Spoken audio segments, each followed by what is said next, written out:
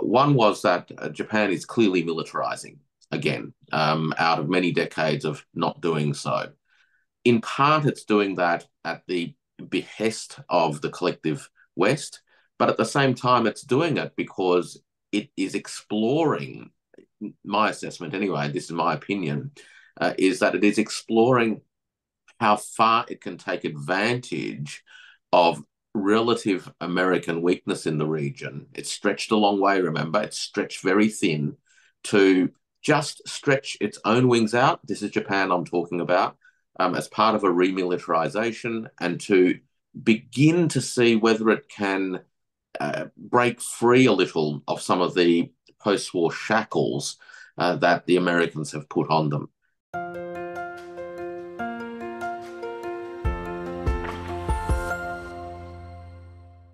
Hello, everybody. This is Pascal from Neutrality Studies, and today I have with me again Warwick Powell, who is an adjunct professor at Queensland University of Technology in Brisbane, and he's also a senior fellow at the Taihe Institute, a non-governmental international think tank based in Beijing. Warwick agreed to join me again to discuss the most recent trilateral summit that happened between Japan, South Korea, and China, and also part of his trip that he did to Beijing recently. I think both what's happening in the political discourse in China right now, as well as the summit, they all deserve more attention than they're actually getting, especially that summit, which gives us quite a bit of clues of how the Pacific is trying to structure its relationship. Warwick, thank you very much for coming online today. Great to be with you again, Pascal. Warwick, just before we started the recording, you were saying that you're coming back from Beijing and that people are confused. Could you expand on that? Yeah, look, I've just spent the last week in Beijing meeting with folk in government, in research institutions, think tanks, and also entrepreneurs, and also people from different walks of life. Chinese folk, Americans in China, Scandinavians in China, Australians in China, and they're all scratching their heads, wondering where and when the collective West seems to have lost its ability to reason. And the evidence, I guess, that's being pointed to consistently is decisions that go towards intensifying conflicts rather than trying to find off-ramps for everybody involved, trying to resolve issues through negotiations and diplomacy. But instead, the collective West seems to be upping the ante on everything, and in many regards, in ways that are quite clearly harmful to the collective West's own interests. This is like one of the common themes now for me for the past months, if not a year, that we are going through a huge crisis of realism, because a lot of the stuff that we are seeing right now, especially this escalation in Europe, makes a little bit of sense for the United States, but it makes zero sense for the Europeans. Like, this is so dangerous. And the way that also that the collective West seems to confront at the moment everybody in this friend and enemy scheme makes zero sense, as if though you couldn't actually have beneficial relationships on some level while competing in other levels, which used to be the past 30 years, right, of the post-Cold War era. There used to be a consensus that, especially with China, you can compete in one level and you can cooperate in others. And all of this seems to go out of the window. So people in China, are they trying to make sense out of this somehow? Yeah, look, trying to understand irrationality or trying to understand how different rationalities come into play is one of the big challenges of our current period. There was a time where you could probably work within a relatively narrow range of rationality parameters to anticipate how others might react to different things. But right now, it's clear that the first instinct of the collective Western powers is to go kinetic first. So whenever there's an issue, the move is to threaten some kind of military intervention and then worry about what happens thereafter. And in fact, we've seen this happen now in not only the debacle in Ukraine, but also in West Asia, where the the full embrace, if you will, of Benjamin Netanyahu right at the outset of this current phase of the conflict, essentially gave Israel a blank check to pursue a kinetic first and a kinetic only approach to addressing what they believe are their issues and interests. And as events have unfolded, people are literally wondering how it is that we can recreate conditions that can at least bring a temporary halt to the violence and the death and destruction, and at least bring a modicum of stability back into the situation. And they're the challenges right now, Pascal. And there is a lot of head scratching, definitely. It's really hard to see how we could get to a more stable situation, especially in West Asia. I mean, on the one hand, okay, the US actually de-escalated the conflict with Iran, which Israel was like doing everything in its power to actually get a bigger war. And it seems that the US and Iran were the stakeholders that said like, no, enough is enough. We're not going to go there. On the other hand, we now have a situation where almost 300 Palestinians were killed for the rescue of 4 hostages, and a couple of hostages were killed in that situation as well. And we are learning that the humanitarian pier that the US constructed was partially used for that, and that US troops were actively involved in this onslaught, which is like a breach of international law on so many levels, international humanitarian law, so many proportionality, uh, non-combatant discrimination, so many. And it's just getting clearer and clearer that this is a US-Israeli project, and whatever is happening on the international scene with like the US like bringing out certain propositions are not meant to be real. They're not meant to bring about a ceasefire. This is diplomatic coverage, and this is becoming obvious to the entire world community. Now, if that's happening, then I mean, how would other players like China actually interact with such a blatantly, obviously uncamouflaged lying West? What you need new strategies to interact with that thing, don't you? A credibility deficit is definitely the foundational state of play at the moment.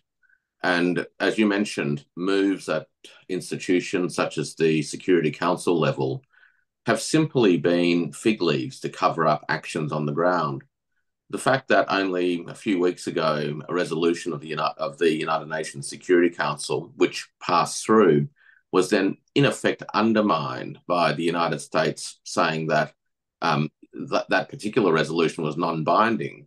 It basically destroyed the credibility of the Security Council's capability to impose anything going forward. And I think that having done that, this latest of resolutions that got through has literally been seen in that light, particularly when within 24 hours the Israel Prime Minister responded by saying we're going to keep going anyway. And this is where we're at again. This is a credibility problem. The collective West has pursued approaches that are not only hypocritical and bring double standards to the table, but actually have a long history now of not working. And what I think is interesting coming out of the situation in Gaza and West Asia generally is that the Arab states have agreed to seek an international conference to attempt to, in a sense, go around the limitations of the United Nations and the UNSC and bring some critical mass together that may create the conditions where, and I won't say a peace can be negotiated, but where the parties can be brought to the table. The situation is so bad that the combatants, if you will find it very difficult to engage with each other in good faith. And there's going to be a lot of work that's going to have to be done before you even get to the starting point. But there is an international effort, particularly coming from the Arab states, working with Russia, China, and others to at least create an environment where that may be possible. Yeah, and I think it's also important to recognize that the only like diplomatic efforts that actually deserved the name, that were actually aimed at bringing an end or at least getting somewhere where negotiations can begin, came from West Asia themselves, Qatar and Oman. These are very pivotal states in order to get diplomacy going, and you also have some back channel diplomacy going on. Through I believe also through Russia to okay, I'll take that back. I'm not sure, but Qatar and Oman I know. Um, uh, so those are states, and I think what we are seeing is again that the post World War II order that used to basically that used to govern the relationship between at least the Western bloc at the time, but to a certain extent also with the Soviet Union, that then became the entirety of the world system we had for 30 years, is crumbling because its main proponent, the state that built it, the US, is actually withdrawing and using all its force to kind of to tear this system down. As you said, the Security Council, if you as the United States claim that a Security Council resolution is not binding, well, you are using a sledgehammer in order to take down the authority of the Security Council. Um, let's use this and shift a little bit to East Asia, because it seems to me the only hope I have is in other actors and other participants and how they interact with each other, leaving out the US, right? And we see that in East Asia, it seems to me that uh, Korea and Japan are clearly in cahoots with the US to a large extent in a lot of areas, but I would not categorize them anymore as being part of the collective West, the way Europe is part of the collective West. South Korea and Japan seem to act differently from Europe. What's your impression? Look, I think it's important to perhaps understand how these other states and other regions are observing what's happening in West Asia and in Europe. And not only are they scratching their heads at the apparent irrationality of the approaches of the collective West, but they're actually drawing some very concrete lessons from the experiences to date. And some of those lessons include the fact that a kinetic first approach to conflict resolution actually is a case of adding fuel to the fire rather than finding a pathway to some kind of settlement. So I think what we're starting to see is a realization that a particular style of, let's call it international governance, to use as diplomatic a phrase as I can think of, but a style that has relied upon a kinetic first, military driven approach to issues resolution is simply not working. You can't impose solutions at the end of a gun into areas and think that these so-called solutions will stick. Clearly, they don't. And what that means is that I think actors everywhere are starting to realize that the only way in which solutions to contentious and difficult issues that have often plagued areas and regions and by bilateral relationships for possibly decades, if not longer, can only be addressed in an environment where consensus solutions are built. You have to build them bottom up. And that's a style question as much as a mentality question, right? So you've got to build them from bottom up. The impacted parties actually need to buy into the solution, not just be told what the solution is. And that requires an approach that acknowledges that others' interests are actually legitimate, that they are respected, and that through mutual respect, you don't have to agree on everything, but you have to respect that the others have got genuine interests.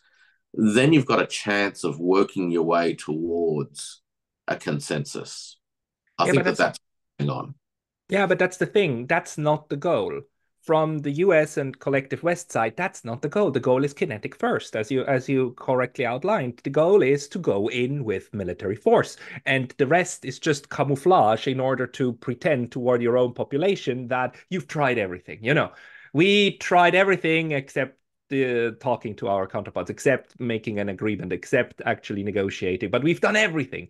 And so this is like purely meant, the narrative we hear in the media is purely meant for propagandizing your own population. While on the other hand, the goal seems to be kinetic first. And the reason why I would like to talk about East Asia is because we have seen something that bit surprised me, which is this trilateral summit between China, the Japan and South Korea on the highest level. I mean, on the Chinese side, it wasn't Xi Jinping, but it was the prime minister. I mean, they are not exactly co-equal, but they are, it's the closest you can get on the Chinese side.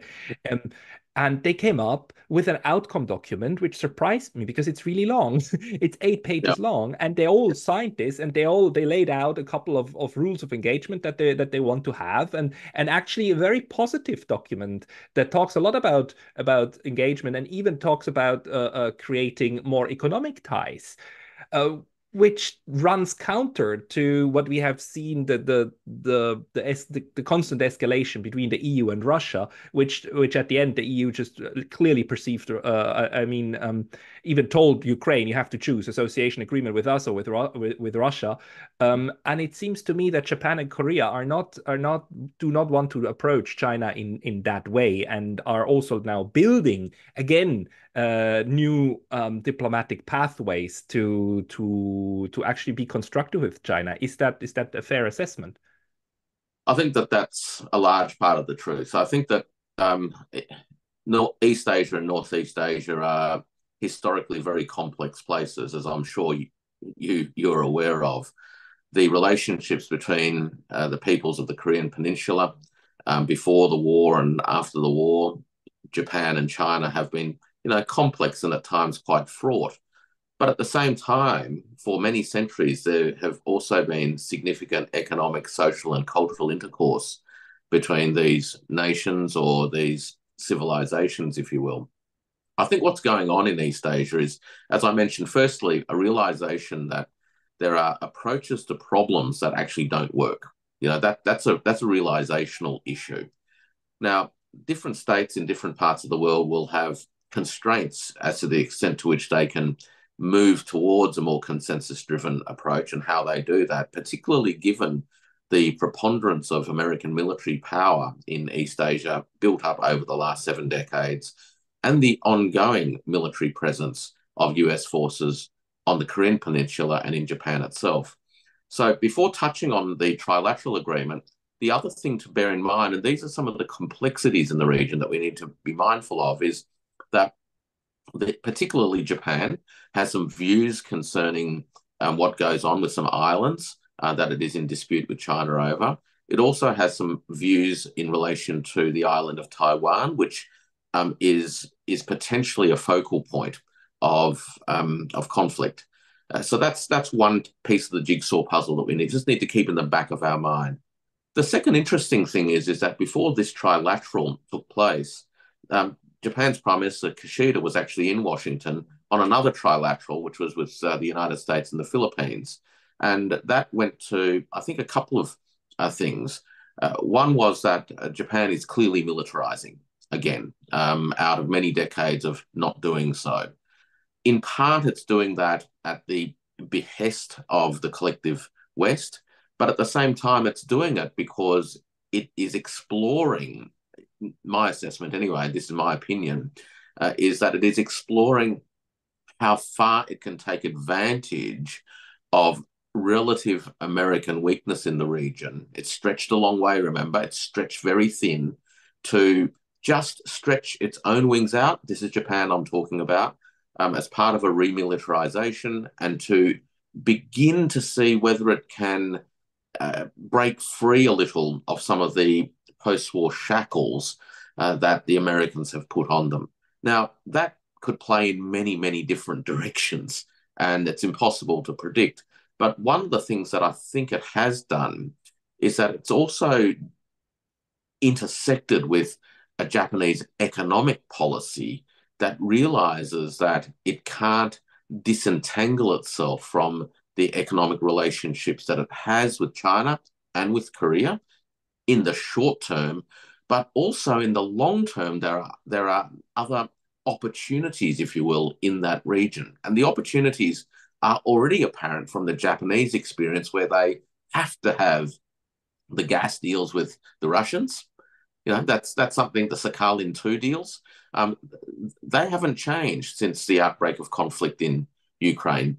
In fact, Japan asked for special dispensation from the G7 to not sanction that particular project because Japan needs the energy. That's the first thing. But the second thing that I think is interesting is what's happening in in the far east of Russia, and that's what's going on in Siberia and the interconnections that are opening up there with the DPRK and with China itself. Now, all of these dynamics are transforming the potential economic configurations of that part of the world, opening up actually new opportunities for Japan and all those in the Korean Peninsula to have a different economic orientation. So a lot of fluidity at the moment, Pascal, I think. That is absolutely true. I mean, the change that's happening over here is now greater than any point in the last 30 years, I would say. A lot of people forget that Russia and North Korea do have a land border. They have direct access to each other, and the fact that there's high level talks going on between North Korea and Russia might also mean very much something on the economic level. And the what you just outlined about Japan and its security, I also believe is right. I have witnessed discussions, several ones between Japanese security well, thinkers and people who are connected to the to government well, two different parts. I mean, the Japanese government is actually, it's splintered into the different ministries, and the ministries among themselves are not always on the same page. So it's very splintered. But the one thing about the system is it takes into account what other people also at universities and think tanks and so on think, and there it goes back and forth. So it's quite interesting how decision making works here. But one of the things is that you have two camps. One camp that clearly sees this new remilitarization as in the service of a stronger US-Japan alliance, and then you have another camp that sees it more in terms of more capability on your own. If push comes to shove, we have to be able, even if the US withdraws its umbrella and so on, we have to be able to care for ourselves. And these two are not against each other; they work in tandem together. And I think what you're outlining is right, and this is why it's also interesting that this outcome document of the trilateral summit Yeah. actually contained a part on security. It didn't talk about Taiwan at all. It didn't talk about the islands, so it left out all of the contentious parts, and it focused on what the three can agree on. One is that they want a stable Korea, which is good. It's good to hear. It's like no interest in escalation. And another one is that all three say like we are stakeholders and have responsibilities towards a stable Pacific Yep. region. And that's what we are aiming for, which is a very positive way of, I mean, I never hear this kind of positive rhetoric coming from the US or coming from the EU. For them, it's always like China is rising. This is a threat. We need to confront the threat head on and so on. And here we have an outcome document that says like, no, we are equal partners and we have to make sure that things stay stable. Yeah. Look, I think that there's an interesting emerging distinction between, I guess, what some scholars would call a negative peace, which is simply the absence of direct live military conflict, and what they would then call a positive peace. And a positive peace really goes much deeper and broader to why we have peace, and that is to enable and to sustain economic development, greater balance within regions and between countries in terms of their economic relationships. And all of that feeds into, I guess, a virtuous cycle of stabilization, because the more stable a region is, the more balanced it is economically, the greater the economic prospects are for each country, which then makes their political situation domestically more stable, et cetera, et cetera. So I think that that's actually a realization that you see not explicitly in the communique, but implicitly in it. The other thing I think we have in terms of the situation concerning a stable Korean peninsula is a recognition that there has been some change in the setup. Russia and the DPRK not only have direct communications in a land channel, but they are clearly building the beginnings of a richer economic relationship and possibly a more strategic and security oriented one in other respects too. Now, I have no doubt that this is happening with the knowledge of the authorities in Beijing. So that's one. The second thing that I think is happening in the DPRK, which I think is important to remember, is that the DPRK now is genuinely nuclear capable. Now, that is disturbing in many ways, but it's a reality that the sanctions regimes over the various decades have sought to ensure an outcome that didn't happen. It has happened. So that's a reality that we need to be mindful of. Thirdly, the DPRK has abandoned the decades-long policy of reunification. Many observers interpreted that as something quite negative because, in a sense, it painted the what is the Republic of Korea as an enemy. But it changes things in other ways too, and it's quite subtle because when you've got the baggage, if you will, of this ambition to reunify, that limits the kinds of détentes that you could conceivably negotiate. Now, in effect, there is a sliver of space in which a different kind of diplomatic discussion can begin to take place around a stabilized two-Korea solution. Now, this isn't going to be something that happens with a click of the fingers. None of these things are easy things to make happen. And often in diplomacy, you only need small shifts in a number of things to create new windows of possibilities. And you've got to grasp them. So the challenge across the region, and again, I think that this was a bit of an underlying thread in that trilateral meeting between the ROK, Japan, and China, is that there's a realization that there's a window of opportunity to reconfigure what a stabilized North Asia situation might begin to look like. There's no way that this could have happened, ironically, without the DPRK becoming nuclear capable. There's no way that it was going to happen without the DPRK, in effect, having a conduit now to the global economy via Russia. And no way would it have happened had the policy of reunification remained in place. So these are important but subtle changes in the landscape, which gives me a modicum, if you will, of hope, even if it's not optimistic hope, that the wiser heads in the region can approach this window with delicate hands, but with a view to, as you say in the communique, with a view to a shared responsibility for stability. Yeah, I mean, it seems to me the same way. I mean, this is one of the things that gives me hope that I even hear these positive words coming up, because it's not easy to make a joint communique, especially not one that is this long and even touches on some important issues. And what you also read from that is that while Japan would never, I mean, at least for the moment, never give up its security relationship with the US, because the entire security strategy of Japan is built around that. And you have trilateral summits with the Philippines on the one side. It seems and that Japan is continuing something that it has been doing for a long time, which is trying also to build a separate multilateral fora in order to like build its interests and do that in a pacific way, right? In a pacifist way, in a non-violent way. This is not about creating more military assets. This is about trying to find leeways to de-escalate. One of the things that the document stresses is the importance of people-to-people exchange, right? I mean, we want more people, we want more economics. They were there even, I think it's not in the communique, but in the press release, they were also talking about the potential in the future to create a free trade agreement.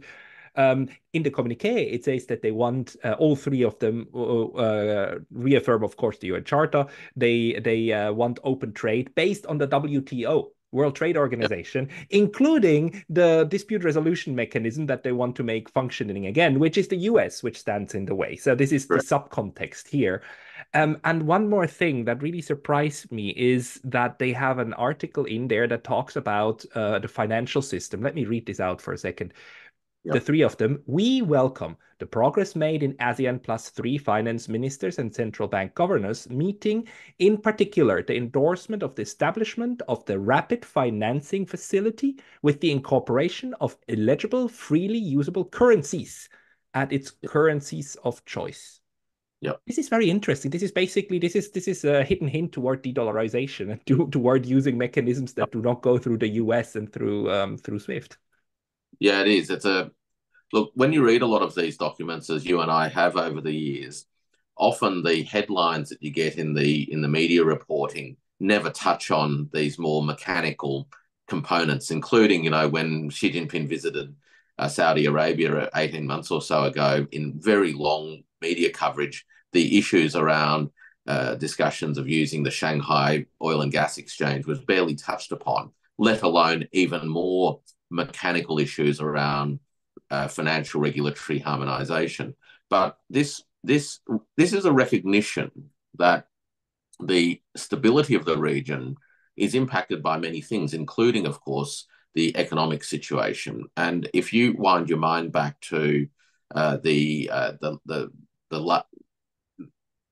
98 or thereabouts, 97, 98, with the Asian financial crisis, one of the collective lessons learned across the entire region is the need to have mechanisms that would mitigate and also assist in alleviating any possible liquidity problems that individual countries may have. And those liquidity problems and foreign exchange risks were historically tied to the exposure that all of these economies had to the United States dollar. Now, since then, a whole raft of institutions have been created by the ASEAN plus three that will go towards the stabilization of the financial architecture of the region. And I think that this move towards embracing regional economic intercourse enabled by currencies in the plural of choice is in some ways an ongoing evolution of addressing these more strategic concerns, but it's also one that grasps the nettle of de-dollarization, or probably a better way of thinking about it is currency multipolarity. It's not Mhm. about rejecting one currency in favor of another. It's actually about systemic change. And it's a systemic change that bolsters national economic sovereignty and minimizes the exposure of national economies to decisions made elsewhere. I think it's a very, very constructive step forward. So, this trilateral, even though it was undertaken in the shadow of the US, Japan, Philippines trilateral, I think offers a lot of hope that the major players in this part of the world realize that the kinetic first pathway that they've been watching roll out in other parts of the world would be a total disaster for this part of the world. These would be really beautiful final words, but I have one more question on my mind, which is I also have hope actually in the government of the Republic of China, the government in Taiwan, because they have 120 years of competence, right? They are actually, there is a lot of good politicians. On the other hand, they have a whole different set of problems than, like, say, Japan and the Philippines. One of the things of the consensus that has been working for a long time is that the de facto situation is agreed on between the PRC and the ROC, between the People's Republic and the Republic of China, and that, the People's Republic, mainland China, is the largest trading partner of Taiwan and the Republic, right? And even the islands of Kinmen and Matsu are official are well, I mean, the mainland China does not try to invade them or put its soldiers there. They are part of the Republic of China, and despite the fact that they're only like 5 kilometers away from Xiamen, I mean, it's ridiculously close. But now we have had for the first time like U.S. military personnel that went to these to Kinmen, and I was very surprised when I read about that about 2 months ago because that's a huge escalation. Um, what is your assessment about the internal political situation in the Republic of China in Taiwan? Many observers will point to the electoral success of what has historically been an independence-oriented party at the presidential level. Right. But what's interesting about electoral systems is that electoral systems have their own rules, and winning an election merely means that you've satisfied the rules. Now, the rules in the Taiwanese presidential election is a first past the post vote, and you don't need to actually achieve a majority of those who vote to be declared the winner. You just have to have more votes than the others. Um, so we have a situation where about 60% of the voting population, those who did vote, actually didn't support the Independence Party, and you see that reflected more in the yuan, the legislative yuan, where you've got The parliament, that's the Taiwanese parliament, yeah. where you've got the parliament that is clearly not dominated at all by the party that holds the presidency. So that's the first thing. I think that there's a fracturing domestically. I think the other interesting thing about what's going on around the island is that China, obviously, the mainland, has in recent years exercised a number of demonstrations of capability. And it's done that after the Nancy Pelosi visit, and it's done that more recently after the speech delivered by Lai Qingde. And The new president, yeah. And those demonstrations of force, I think, really show a few things. One is the ability for the People's Liberation Army and all of its facets to move at incredible pace, to be able to implement what is essentially the foundations of a cordon around the island within 72 hours is incredibly fast. Now, you've got to remember that under the framework of One China, the island is viewed as part of the sovereign territory of China. So the ability to move and create a protective cordon on the eastern side of the island would be seen as a demonstration of defensive capability. This isn't a demonstration of an ability to, quote, invade Taiwan, unquote. It's a demonstration of an ability to protect Taiwan from others who may seek to interfere in its affairs. That's an important point to remember. The other thing I think that's worth remembering about what's going on there is that, once again, the shadow of conflicts that have been happening in other parts of the world not only loom large, but also provide living lessons. And there isn't a person on either side of the Taiwan Straits that would be looking towards a kinetic resolution of a civil war that has not yet formally concluded. Now, we also often hear people talk about the status quo. So American official policy is that they don't support a unilateral change to the status quo. What's debated really, of course, is what the status quo actually entails. Now, the implication of particularly the US view of what the status quo entails is that the island of Taiwan, in effect, gets to continue to conduct itself as a de facto country. That's really what the US position is increasingly implying. It has undertaken over the last 20-odd years a program of salami slicing, the One China policy.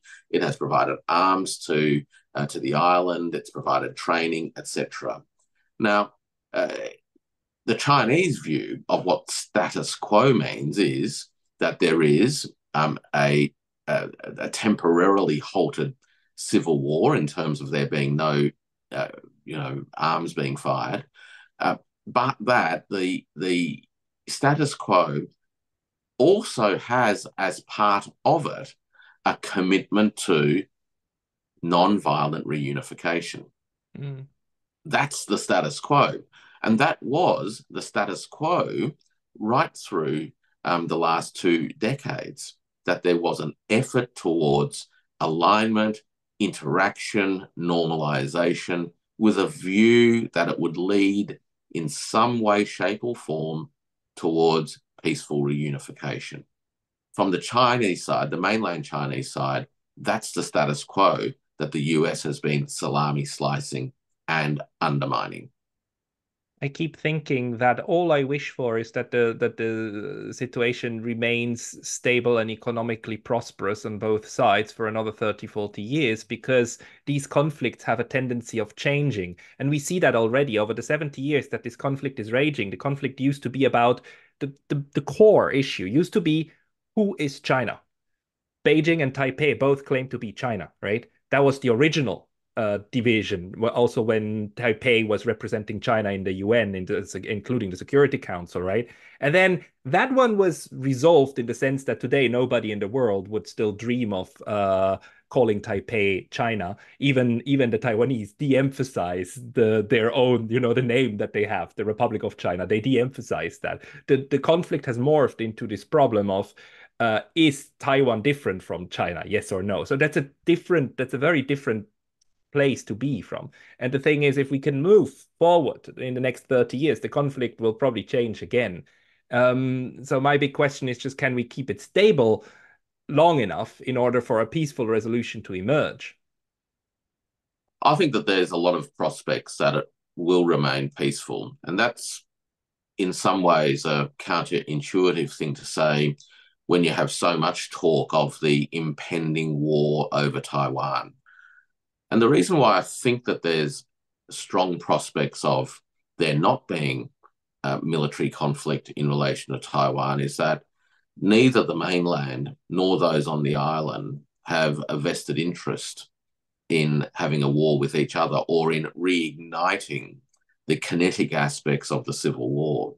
There is a commitment, given that there are family relationships. You've got to remember there are family relationships that still bind the peoples who are living on both sides of the Taiwan Straits.